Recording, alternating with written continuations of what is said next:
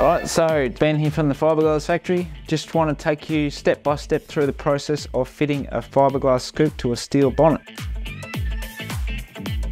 So here's a list of the tools that you're going to be needing.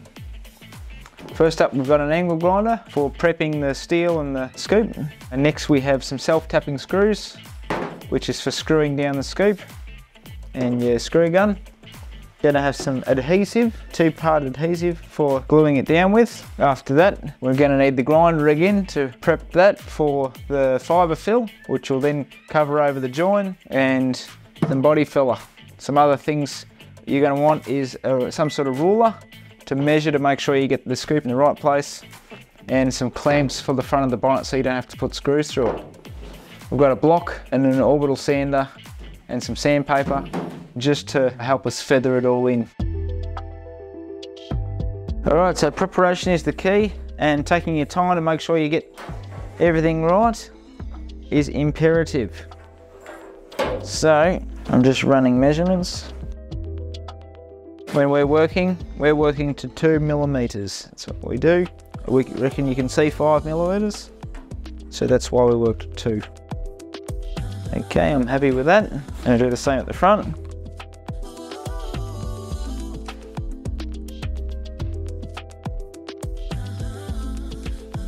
So we measure and then we re-measure, and it's important to measure from not just one point, measure from other points as well, just to make sure that everything's right. All right, now we're going to mark it, so we know where we're going back to, and we know where to prep to.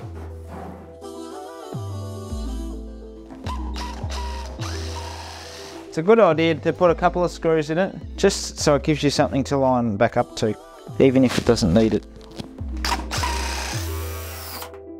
Like this one doesn't need it, it just fits perfectly on the bonnet. If your scoop doesn't fit perfectly to your bonnet, you may have to take some steps to adjust it, which we show in other videos. We're going to take it off so that we can now prep underneath the scoop and on top of the bonnet, ready for gluing.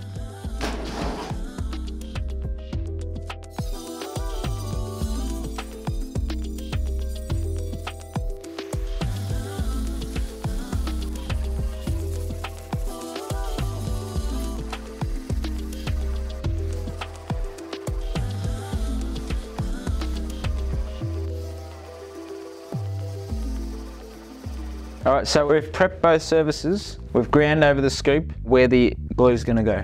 What I've done is I've tried not to go too far in that the glue doesn't touch it, so that there's no bare metal under there, which could potentially cause rust issues down the track. And I've also gone over a little bit further in with the orbital sander, just in case the glue does go in, and at least it's got something to stick to, not just sticking to shiny paint, which doesn't adhere to very well at all.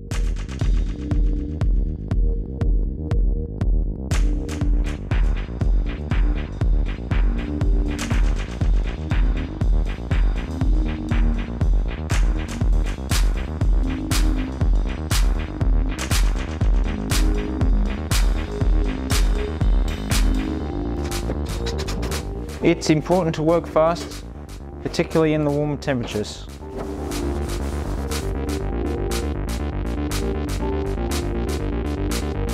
I'm pushing in any excess glue where it looks like it might be a little bit thin, just to make sure. If you're going to have any problems with anything, it's going to be right on the very join. So we want to make sure there's plenty of glue there. Alright, so the glue's gone off. Obviously we can see we've got a step here, and the step looks like so. What we're going to be doing is we're going to grind that down until there's a nice feathered edge there, until it's feathered, so that there's no sharp joins anymore and there's nothing for it to crack.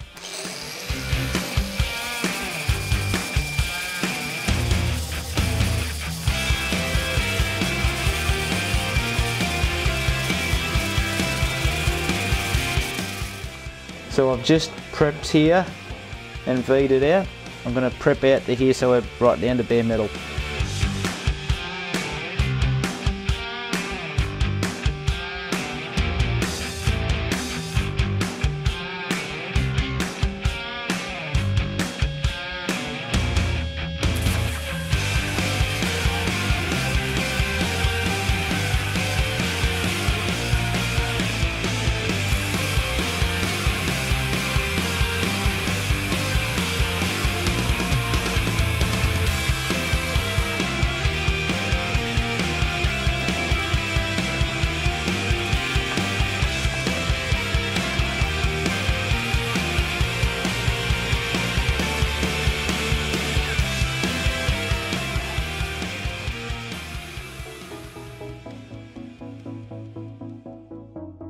So we've fibre filled, and then we've put our filler in, and now we've got our primer on there, and it's ready to continue paint prepping before it gets final coat. This is where we provide it to the customer. He'll then take it to someone to get painted. The things to watch out for is just to make sure that you don't miss any steps when you're doing the prep process. Thanks very much for watching. See you on the next video.